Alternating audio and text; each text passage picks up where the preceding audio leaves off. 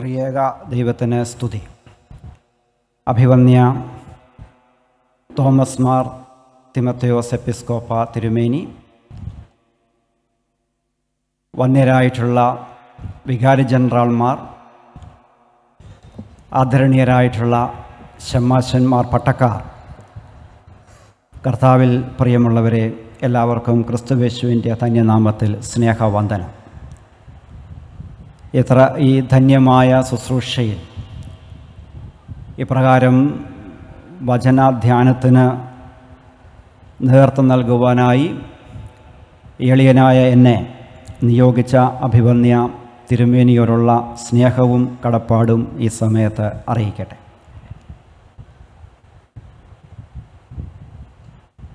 ഇന്ന് സഹോദരന്മാരുടെ ഗണത്തിൽ നിന്ന് ശമ്മാശന്മാരുടെ ഗണത്തിലേക്ക് പ്രവേശിക്കുവാനായിട്ട് ഒരുങ്ങുന്ന നമ്മുടെ സഹോദരങ്ങൾ David John Varghese, Jobin Thomas James, Dan Thomas George എന്നിവരുടെ ജീവിതത്തെ ഓർത്ത് ദൈവത്തെ സ്തുതിക്കുന്നു. അവരെ ഈ സഭയുടെ ശുശ്രൂഷയ്ക്ക് വേണ്ടി നൽകിയ മാതാപിതാക്കളെ ഓർത്ത് ദൈവത്തിന് സ്തോത്രം ചെയ്യുന്നു. പ്രിയപ്പെട്ടവർ, ഇന്ന് പ്രവേശിക്കുന്ന ഈ ശുശ്രൂഷ തിരുസഭയ്ക്ക് ഏറ്റവും ധന്യമായ അനുഭവമായി തീരട്ടെ. ദൈവരാജ്യത്തിൻ്റെ കെട്ടുപണിക്ക് അവരുടെ ശുശ്രൂഷകൾ വലിയ മുതൽക്കൂട്ടായി തീരട്ടെ എന്ന് പ്രാർത്ഥിക്കുകയും ആശംസിക്കുകയും ചെയ്യും. ഇന്ന് നമ്മുടെ ഒരുമിച്ചുള്ള ധ്യാനത്തിനായി തിരഞ്ഞെടുത്തിരിക്കുന്ന കുറിവാക്യം വിശുദ്ധ യോഹന്നാൻ എഴുതിയ സുവിശേഷം 10-ാം അധ്യായം 11-ാമത്തെ വാക്യമാണ്. Gospel according to saint John chapter 10 verse 11. ഞാൻ നല്ല ഇടയൻ ആകുന്നു, നല്ല ഇടയൻ ആടുകൾക്ക് വേണ്ടി തൻ്റെ ജീവനെ കൊടുക്കുന്നു. നമുക്ക് പ്രാർത്ഥിക്കാം. ഞങ്ങളുടെ കർത്താവും ഞങ്ങളുടെ ദൈവവുമേ, ആടുകൾക്ക് വേണ്ടി തൻ്റെ ജീവനെ നൽകിയ അവിടുത്തെ പുത്രൻ്റെ സന്നിധിയിൽ ഞങ്ങൾ അടുത്തു വന്ന് ആ ശുശ്രൂഷയുടെ പിന്തുടർച്ചക്കാരായിരിക്കാൻ ഈ തലമുറയിൽ തിരുസഭയിലെ അംഗങ്ങളായിരിക്കുന്ന അടിയങ്ങളേവരെയും വിളിച്ച് നിയോഗിച്ചതോർത്തുകൊണ്ട് സ്തോത്രം. അവിടുത്തെ വിശുദ്ധിക്ക് യോഗ്യമാമണ്ണം അങ്ങേ ആരാധിപ്പാൻ അടിയങ്ങളുടെ ജീവിതത്തെ അവിടെ നിന്ന് വിശുദ്ധീകരിക്കണമേ. തിരുവെഴുത്തുകളുടെ മുൻപിൽ ഞങ്ങൾ ധ്യാനാത്മകരായിട്ടിരിക്കുമ്പോൾ ഞങ്ങളുടെ ഹൃദയത്തെ അവിടുന്ന് നിർമ്മലമാക്കണമേ. ഞങ്ങളുടെ ശരീരങ്ങളെ അവിടുന്ന് വിശുദ്ധീകരിക്കണമേ. ഞങ്ങളുടെ ജീവിതത്തെ അവിടുന്ന് രൂപാന്തരപ്പെടുത്തണമേ. യേശുവിൻ നാമത്തിൽ തന്നെ ആമേൻ. മാർത്തോമ സഭയിൽ പാസ്റ്ററൽ മിനിസ്ട്രി 3 തലങ്ങളിലാണ് നമ്മൾ തിരിച്ചിരിക്കുന്നത്. ശമ്മാശസ്ഥാനം, പട്ടത്വസ്ഥാനം, മേൽപ്പട്ടത്വസ്ഥാനം. ശുശ്രൂഷാസ്ഥാനവും കാര്യവിചാരകത്വവും മേൽനോട്ടവും, ഓവർസിയർ, ഈ 3 തലങ്ങളാണ് ഇതിനുള്ളത്.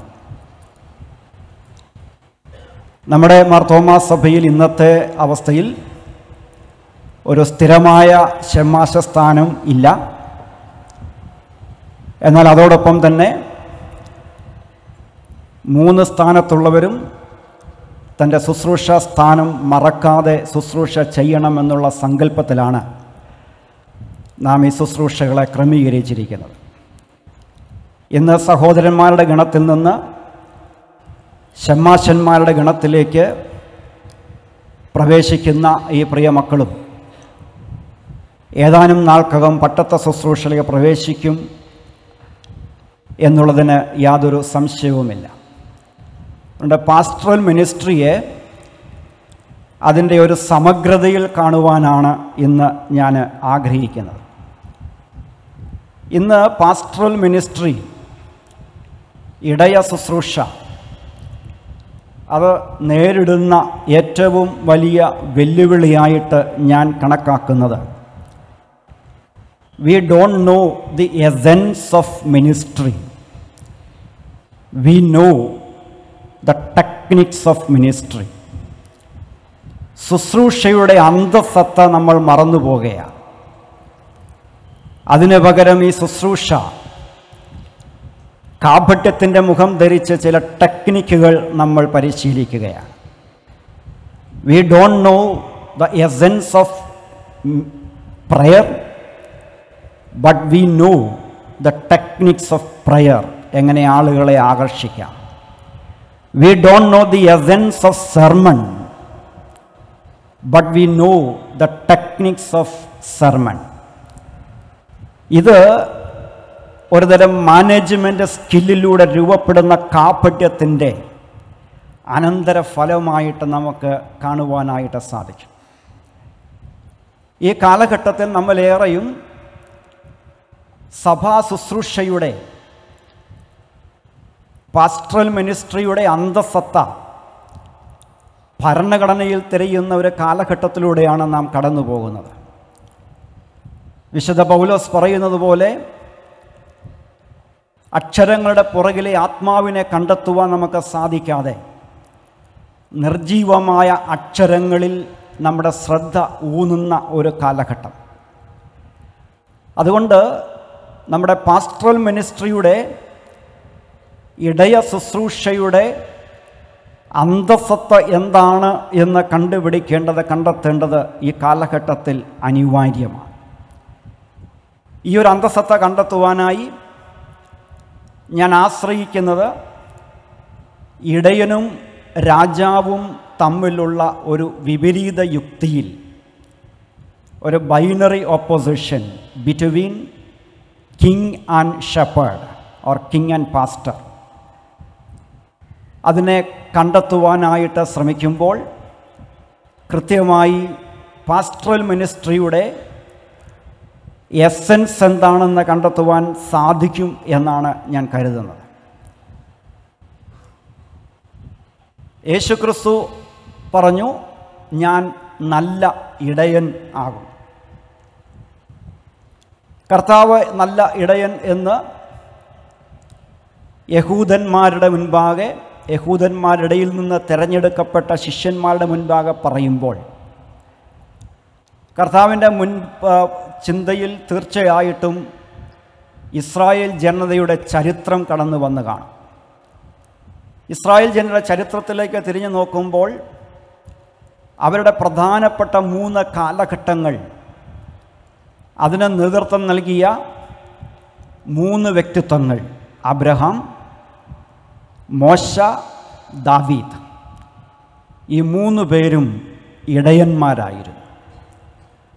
അമ്രാഫേൽ രാജാവ് മെസപ്പൊട്ടോമിയൻ സാമ്രാജ്യത്തിൻ്റെ കരുത്തനായ ചക്രവർത്തിയായിരിക്കുമ്പോൾ ഈ ലോകത്തിൻ്റെ രൂപാന്തരത്തിന് വേണ്ടി ദൈവം തിരഞ്ഞെടുത്തത് ഒരു രാജാവിനെയല്ല, ഒരു ഇടയനെയാണ്.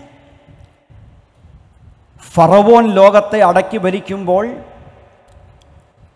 ഫറവോൻ്റെ കൊട്ടാരത്തിൽ വളർന്ന മോശയെ ഒരു ഇടയനാക്കി രൂപാന്തരപ്പെടുത്തിയിട്ടാണ് ദൈവം അവനെ ഈ ജനങ്ങളുടെ അടിമത്തത്തിൽ നിന്ന് മോചിപ്പിക്കാനായി നിയോഗിച്ചത്.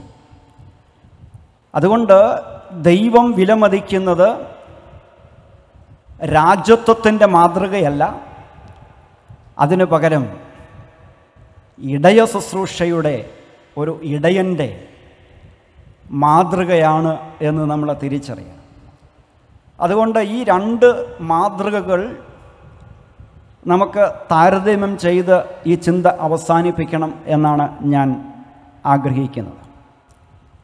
ഒന്നാമതായിട്ട് ചിന്തിക്കാനായിട്ട് ആഗ്രഹിക്കുന്നത്, the king rules but shepherd serves. രാജാവ് ഭരണകർത്തൃത്വം നടത്തുമ്പോൾ ഇടയൻ ശുശ്രൂഷയാണ് നിർവഹിക്കുന്നത്.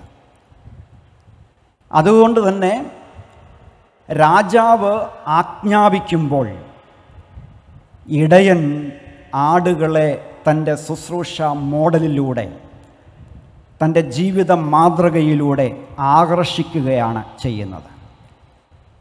രാജഭരണത്തിൻ്റെ മാതൃക മർദ്ദക ഭരണമാണെങ്കിൽ ഇടയ ശുശ്രൂഷയുടെ മാതൃക തലോടലും സംരക്ഷണവുമാണ്. രാജത്വത്തിൻ്റെ അടയാളം കിരീടവും ചെങ്കോലുമാണ് എങ്കിൽ ഇടയൻ്റെ കയ്യിലെ അടയാളങ്ങൾ വടിയും മുൾക്കിരീടവുമാണ്. അതുകൊണ്ട് ആടുകൾ ഇടയനെ പിൻപറ്റുന്നത്, ഇടയൻ്റെ അടുത്ത് വരുന്നത് ഭയത്തോടെയല്ല, കരുതൽ അനുഭവിക്കുവാൻ വേണ്ടിയുള്ള അചഞ്ചലമായ ആഗ്രഹത്തോടെയാണ് ഇടയൻ്റെ അടുത്തേക്ക് വരുന്നത്, സ്നേഹത്തോടെയാണ്. അതുകൊണ്ട് കുതിരയാണ് രാജാവിൻ്റെ മാതൃകയെങ്കിൽ കഴുതയാണ് പാസ്റ്ററിൻ്റെ, ഒരു ഇടയൻ്റെ മാതൃക. കുതിര പ്രതിനിധീകരിക്കുന്നത് ഈ കാലഘട്ടത്തിൽ നമ്മൾ വാക്കുപയോഗിക്കുകയാണെങ്കിൽ സെൽഫിയാണ്. സ്വയം ഉയർത്തി കാണിക്കുവാനായിട്ടുള്ള സെൽഫിയുടെ അടയാളമാണ് കുതിരയെങ്കിൽ, സത്യത്തെ ഉയർത്തി കാണിക്കുവാനായിട്ടുള്ള സെൽഫ് സാക്രിഫൈസിൻ്റെ, സ്വയത്യാഗത്തിൻ്റെ അനുഭവമാണ് കഴുത. സ്വയം ഉയർത്തിക്കാട്ടുന്നതിന് പകരം സ്വയം ത്യജിക്കുവാനായിട്ടുള്ള ഒരനുഭവം. ഇവിടെ നമുക്ക് ഒരു പാസ്റ്ററൽ മിനിസ്ട്രിയുടെ അന്തസത്ത ആദ്യമായിട്ട് കണ്ടെത്തുവാനായിട്ട് സാധിക്കും. യെഹെസ്കേൽ പ്രവാചകൻ്റെ പുസ്തകം 34-ാം അധ്യായം 16-ാമത്തെ വാക്യത്തിൽ പറയുന്നു, ബലഹീനമായവയെ ഞാൻ ശക്തിപ്പെടുത്തും. King exploits the week, shepherd strengthens the week. ബലഹീനമായവരെ ചൂഷണം ചെയ്യുകയല്ല ഒരു ഇടയൻ്റെ ഉത്തരവാദിത്വം. പ്രിയപ്പെട്ട സഹോദരങ്ങൾ, തങ്ങളുടെ പാസ്റ്ററൽ മിനിസ്ട്രിയിലേക്ക് പ്രവേശിക്കുമ്പോൾ, ശുശ്രൂഷ സ്ഥാനത്ത്, അത് കഴിഞ്ഞ് പട്ടത്വ സ്ഥാനത്തേക്കൊക്കെ പ്രവേശിക്കുമ്പോൾ നിങ്ങളുടെ കയ്യിൽ കിട്ടുന്ന കോൺഗ്രിഗേഷനിൽ, ആടുകളുടെ ഗണത്തിൽ ബലഹീനരായ വ്യക്തിത്വങ്ങൾ കാണും.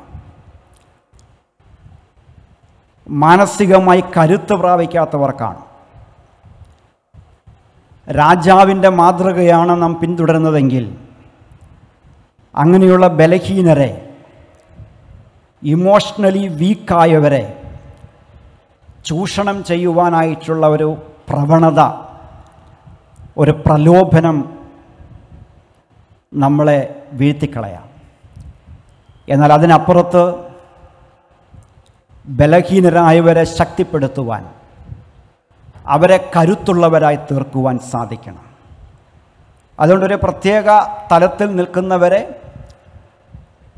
അവിടെ നിന്ന് പിടിച്ച് താഴെയിടണമോ, അതോ അവിടെ നിന്ന് അവരെ കരുത്തുള്ളവരാക്കി, ശക്തിയുള്ളവരാക്കി, ദൈവരാജ്യത്തിൻ്റെ കരുത്തുള്ള സാക്ഷികളായി മാറ്റുന്ന കരുത്തുള്ള വ്യക്തിത്വങ്ങളായിട്ട് രൂപാന്തരപ്പെടുത്താൻ സാധിക്കണമോ എന്നുള്ളത് നമ്മുടെ മുൻപാകെ ഉയർത്തപ്പെടുന്ന ചോദ്യമാണ്. മൂന്നാമത് ഞാൻ പറയാനായിട്ട് ആഗ്രഹിക്കുന്നത്, ഒരു രാജാവിനെ സംബന്ധിച്ചിടത്തോളം തൻ്റെ ജനം വെറും ഉപഭോഗ വസ്തുക്കൾ മാത്രമാണ്. The people are just commodities four A king. എന്നാൽ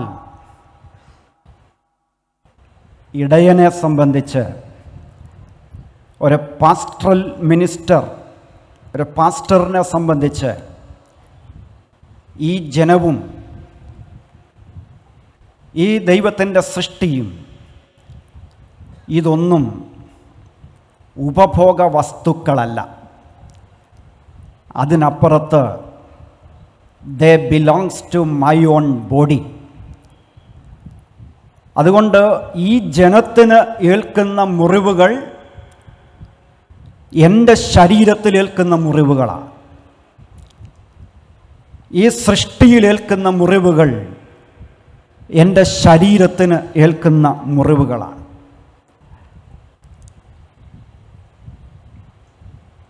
തന്നെ ക്രൂശിക്കുവാൻ ഈ ജനം കുരിശ് തയ്യാറാക്കുമ്പോൾ ആ സന്ധിയെങ്കിൽ കർത്താവായ യേശു ക്രിസ്തു അപ്പം കരങ്ങളിലെടുത്ത് പറഞ്ഞു, ദിസ് ഈസ് മൈ ബോഡി. ആർക്ക് ആരെക്കുറിച്ചാണ് ഇതെൻ്റെ ശരീരമെന്ന് പറയുവാനായിട്ട് സാധിക്കുക? അത് പറയാൻ സാധിക്കുന്ന ഒരേ ഒരു ബന്ധമേ ഈ ലോകത്തിലുള്ളൂ. അവരമ്മയ്ക്ക് തൻ്റെ കുഞ്ഞിനെക്കുറിച്ച് പറയുവാൻ സാധിക്കുന്നതാണ്. ഒരു മാതൃഭാവമാണ് ദിസ് ഈസ് മൈ ബോഡി. അമ്മ കുഞ്ഞിനെ കരങ്ങളിലെടുത്ത് പറയുന്നു, ഇത് എൻ്റെ ശരീരം. പിതാവായ ദൈവം ഈ പ്രപഞ്ചത്തെ, തൻ്റെ സൃഷ്ടിയെ കരങ്ങളിലെടുത്ത് പറയുന്നു, ഇത് എൻ്റെ ശരീരം. അപ്പോൾ ഉപഭോഗ വസ്തു, തൻ്റെ സമ്പത്തും തൻ്റെ ജീവിതത്തിൻ്റെ സുഖങ്ങളും തൻ്റെ അധികാരവുമൊക്കെ വർദ്ധിപ്പിച്ച് സുഖലോലുപതയിൽ മുന്നോട്ട് പോകുവാനുള്ള ചില ഉപഭോഗ വസ്തുക്കൾ, ഇരകൾ മാത്രമായി ആടുകളുടെ ഗണത്തെ കാണുന്നതിന് പകരം ഇതെൻ്റെ ശരീരമാണ് എന്നുള്ള ബോധ്യത്തോടുകൂടെ അവരെ സമീപിക്കുവാൻ, ശുശ്രൂഷ ചെയ്യുവാനായിട്ട് സാധിക്കണം. പഴയ നിയമത്തിൽ നിന്ന് 2 വ്യക്തിത്വങ്ങളെ ഈ ഉദാഹരണത്തിലൂടെ ഇത് കാര്യം വ്യക്തമാക്കുവാനായിട്ട് അവതരിപ്പിക്കാൻ ഞാൻ ആഗ്രഹിക്കുകയാണ്. ഒന്ന് യോസഫ്, 2 മോശ. ഈ 2 പേരുടെ ജീവിതത്തിലും ഞാൻ സൂക്ഷ്മതയോടെ നോക്കിക്കാണുവാനായിട്ട് ആഗ്രഹിക്കുന്നത്, ശുശ്രൂഷ സ്ഥാനത്ത് നിന്ന് കാര്യവിചാരകത്തിൻ്റെ സ്ഥാനത്തേക്ക് എത്തിച്ചേർന്നപ്പോൾ ഈ 2 വ്യക്തിത്വങ്ങളിലുണ്ടായ രൂപാന്തരമാണ്. ഒന്ന് യോസഫിലേക്ക് നോക്കുകയാണെങ്കിൽ, കൊട്ടാരത്തിൽ ഉന്നതമായ സ്ഥാനം വഹിച്ച വ്യക്തി, ബാല്യകാലത്ത് പ്രതിസന്ധികളുടെ കടന്നുപോയ യോസഫ്, തൻ്റെ ജീവിതത്തിൽ ഉന്നതമായ ദർശനം, മാതൃക ഉൾക്കൊണ്ട ജോസഫ്. എന്നാൽ ജോസഫ് ശുശ്രൂഷ സ്ഥാനത്ത് നിന്ന് കാര്യവിചാരകത്തിൻ്റെ അധികാരത്തിൻ്റെ അനുഭവത്തിലേക്ക് പ്രവേശിച്ചു കഴിഞ്ഞപ്പോൾ ഈ ജനത്തെ വെറും കമ്മോഡിറ്റി ആയിട്ട് കാണുന്ന അപകടത്തിൽ യോസഫ് ചെന്നുപെട്ടു. അനന്തരഫലം എന്താണ്? ഈ കർഷക ജനത അധ്വാനിച്ചുണ്ടാക്കിയ ധാന്യം അവരിൽ നിന്ന് ശേഖരിച്ചത് അവർക്ക് തന്നെ അവരുടെ പണം വാങ്ങി കൊടുക്കുന്ന അനുഭവം. അവരുടെ പണം തീർന്നു. അപ്പോൾ പറഞ്ഞു, നിങ്ങളുടെ ആടുമാടുകളെ കൊണ്ടുവരിക. ആടുമാടുകൾ തീർന്നു. അപ്പോൾ പറഞ്ഞു, ഇനിയും നിങ്ങൾക്ക് ധാന്യം കിട്ടണമെങ്കിൽ, നിങ്ങളുടെ ജീവൻ നിലനിർത്തണമെങ്കിൽ നിങ്ങളുടെ വസ്തുവകകൾ ഭരണകൂടത്തിന് എഴുതി നൽകണം. വസ്തുവകകൾ കൊടുത്തു. അതും തീർന്നു കഴിഞ്ഞപ്പോൾ പട്ടിണി മാറിയിട്ടില്ല, ക്ഷാമം മാറിയിട്ടില്ല. ഇനി എന്ത്? നിങ്ങളെ തന്നെ അടിമകളായിട്ട് വിൽക്കുക. ശുശ്രൂഷ സ്ഥാനത്ത് നിന്ന് കാര്യവിചാരകത്വത്തിൻ്റെ അനുഭവത്തിലേക്ക് ഒരു മനുഷ്യൻ രൂപാന്തരപ്പെട്ടപ്പോൾ അവിടെ ജനത്തെ അടിമകളാക്കി മാറ്റി. അതേസമയം മോശയുടെ ജീവിതം നോക്കുക. മോശ ശുശ്രൂഷ സ്ഥാനത്ത് നിന്ന് കാര്യവിചാരകത്തിൻ്റെ അനുഭവത്തിലേക്ക് മാറിയപ്പോൾ അടിമകളായിരുന്ന ജനങ്ങൾ വിമോചിക്കപ്പെട്ടു. ഇതിൻ്റെ പുറകിലേക്ക് ഒന്ന് നോക്കുകയാണെങ്കിൽ എനിക്ക് കിട്ടുന്ന സൂചന, ഇവർ 2 പേരും തിരഞ്ഞെടുത്ത ജീവിത പങ്കാളിയാണ് അതിൽ വ്യക്തമായ സ്വാധീനം ചെലുത്തിയതെന്നാണ് ഞാൻ കരുതുന്നത്. അതിൻ്റെ സൂചനകൾ വേദപുസ്തകത്തിൽ കണ്ടെത്താനായിട്ട് സാധിക്കും. യോസഫ് വിവാഹം കഴിച്ചത് അധികാരസ്ഥാനത്തോട്, രാജ്യത്വത്തോട് ചേർന്ന് നിൽക്കുന്ന ഒരു പുരോഹിതൻ്റെ മകളെയാണ്. മോശ കൊട്ടാരത്തിൽ വളർന്നുവെങ്കിലും മോശ വിവാഹത്തിന് ജീവിത പങ്കാളിയായിട്ട് തിരഞ്ഞെടുത്തത് വെറും ഒരു ഇടയൻ്റെ മകളെയാണ്. ഈ ജീവിത പങ്കാളിയെ തിരഞ്ഞെടുക്കുന്നത് നമ്മളുടെ ശുശ്രൂഷ സ്ഥാനങ്ങളിൽ എത്രമാത്രം സ്വാധീനം ചെലുത്തും എന്നുള്ളതിൻ്റെ കൃത്യവും വ്യക്തവുമായ തെളിവാണ്. ജോസഫ് ഒരു മർദ്ദകനായി മാറി, ചൂഷകനായി മാറി, സ്വതന്ത്രരായിരുന്ന ജനങ്ങളെ അടിമകളാക്കി. എന്നാൽ മോശ ഒരു വിമോചകനായി മാറി അടിമത്തത്തിൽ കഴിയുന്ന ജനങ്ങളെ വിമോചിച്ചു. 29 വർഷം മുൻപ് 1994 ഞങ്ങൾ ഷമ്മാശ സ്ഥാനത്തേക്ക് പ്രവേശിച്ചപ്പോൾ അതേ വർഷമാണ് അഭിമന്യ തോമസ് മാർ തിമത്യോസ് തിരുമേനി മേൽപ്പെട്ട സ്ഥാനത്തേക്ക് പ്രവേശിച്ചത്. ഞങ്ങളുടെ ബാച്ചിൽപ്പെട്ട 24 ഷമ്മാശന്മാരെയും അഭിമന്യ തിരുമേനി വന്ന് സന്ദർശിച്ച് ചില ഉപദേശങ്ങൾ നൽകി. ആ ഉപദേശങ്ങളൊക്കെ പട്ടത്ത ശുശ്രൂഷയിൽ പിന്നീട് എനിക്ക് വളരെ ഏറെ ഗുണപ്പെട്ടിട്ടുണ്ട്, പ്രയോജനപ്പെട്ടിട്ടുണ്ട്. അതിലൊരെണ്ണം ഈ സമയത്ത് പങ്കുവയ്ക്കാൻ ആഗ്രഹിക്കുകയാണ്. തിരുമേനി ഞങ്ങൾക്ക് തന്ന മുന്നറിയിപ്പ്, ഈ ഷമ്മാശ സ്ഥാനത്ത് പട്ടത്ത സ്ഥാനത്തേക്ക് പ്രവേശിക്കുമ്പോൾ ഏറെ ബന്ധുജനങ്ങൾ നിങ്ങളുടെ കൂടെ കാണും, പക്ഷേ അതിൽ ആശ്രയിക്കരുത്.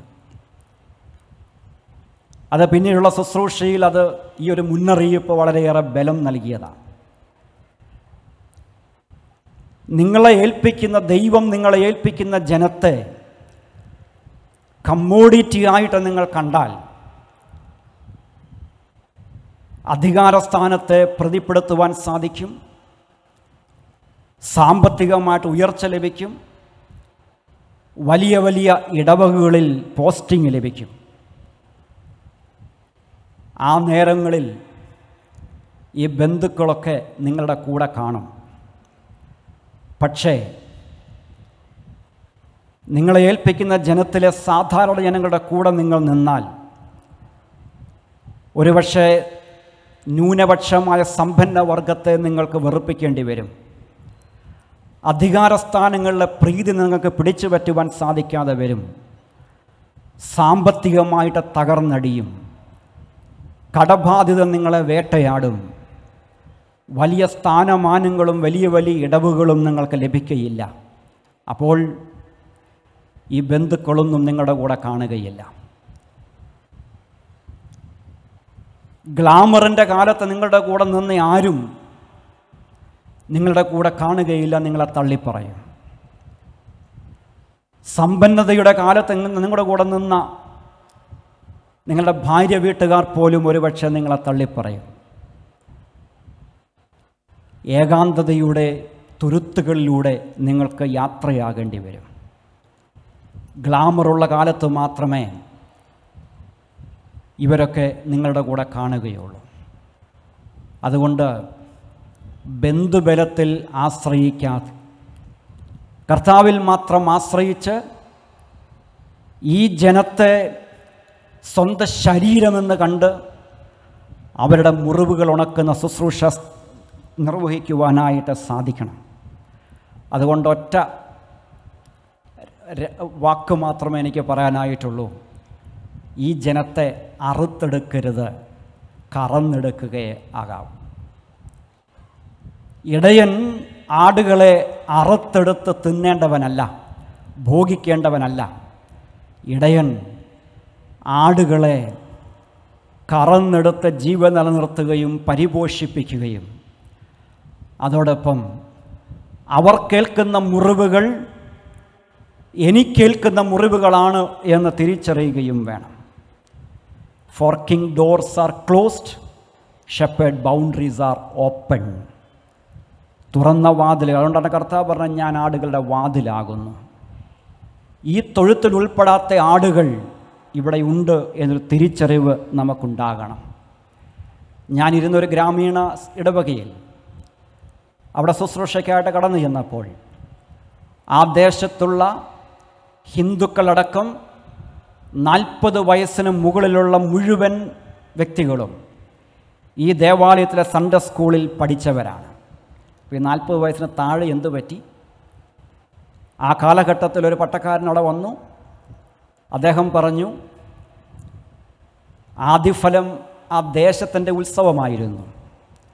ഹിന്ദുക്കളെല്ലാം വളരെ ഭയഭക്തി ബഹുമാനത്തോടുകൂടെ ഈ ഇടവകയിൽ ആ സാധനശേഖരം ഒരു ഉത്സവമായിട്ട് കൊണ്ടാടുന്ന അനുഭവം. ഈ പട്ടക്കാരൻ പറഞ്ഞു, തൊഴുത്തിന് പുറത്തുള്ള ആടുകളെ കണ്ടെത്താൻ കണ്ണില്ലാത്ത ഈ പട്ടക്കാരൻ പറഞ്ഞു, അവരുടെ ഒന്നും നമുക്ക് വേണ്ട. അപ്പോൾ അവർ ചോദിച്ചു, ഞങ്ങളുടെ വേണ്ട എങ്കിൽ ഞങ്ങളുടെ മക്കളെ ഇനി എന്തിനാണ് സൺഡേ സ്കൂളിൽ വിടുന്നത്? പിന്നൊരു പട്ടക്കാരൻ അവിടെ വന്ന് പറഞ്ഞു, ഓണത്തിൻ്റെ പരിപാടിക്ക് ഈ ക്രിസ്ത്യാനികളല്ലാത്ത ഒരന്യജാതിക്കാരനും പള്ളിയുടെ മുറ്റത്ത് കയറാൻ പാടില്ല. തൊഴുത്തിൽ ഉൾപ്പെടാത്ത ആടുകൾ ഉണ്ട് എന്നുള്ള അർത്ഥത്തിൽ ഈ വാതിലുകൾ തുറന്നിടുവാനായിട്ട് സാധിക്കണം. അവരെയും കൂടെ ചേർത്ത് പിടിക്കുവാനായിട്ട് സാധിക്കണം. ഇടയന്മാർക്കറിയാവുന്നൊരു യാഥാർത്ഥ്യമുണ്ട്. If they build the boundary wall, they cannot survive, the result will be death. പുൽമേടുകൾക്ക് വേലി കെട്ടി അതിർത്തി തിരിച്ചാൽ ആടുകളുടെയും ഇടയൻ്റെയും മരണം ഉറപ്പാണ്. അഞ്ചാമത് പറയുവാനായിട്ട് ഞാൻ ആഗ്രഹിക്കുന്നത്, the king takes life, shepherd gives life. രാജാവ് ജീവൻ എടുക്കുമ്പോൾ ഇടയൻ ജീവൻ നൽകുകയാണ്.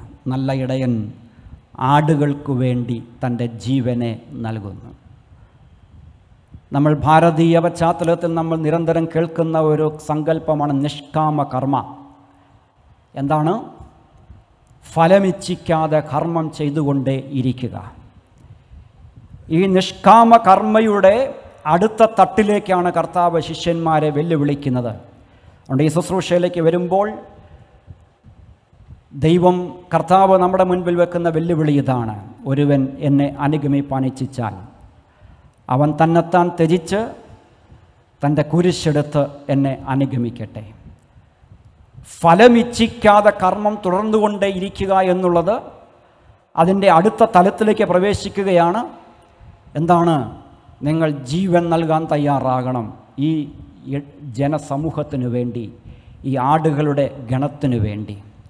അതുകൊണ്ട് ഈ ഒരു വലിയ ശുശ്രൂഷ, ജീവൻ നൽകുന്ന ശുശ്രൂഷ, ആടുകൾക്ക് വേണ്ടി ജീവനെ നൽകുന്ന കർത്താവിൻ്റെ ഈ ശുശ്രൂഷ, ആ ശുശ്രൂഷയിൽ പങ്കുകാരായി തീർന്ന് ദൈവരാജ്യത്തിൻ്റെ കെട്ടുപണിക്ക്, ഈ ഭൂമിയിൽ ദൈവരാജ്യത്തിൻ്റെ സംസ്ഥാപനത്തിന്, സഭയുടെ അഭിവൃദ്ധിക്ക് പ്രവർത്തിക്കുവാൻ, അധ്വാനിക്കുവാൻ, മരണത്തോളം കർത്താവിൽ വിശ്വസ്തരായിരിക്കാൻ ഈ പ്രിയപ്പെട്ട സഹോദരങ്ങൾക്ക് ഷമ്മാസസ്ഥാനത്തേക്ക് പ്രവേശിക്കുമ്പോൾ സാധിക്കട്ടെ എന്ന് പ്രാർത്ഥിക്കുന്നു. ദൈവം നമ്മെ അനുഗ്രഹിക്കട്ടെ.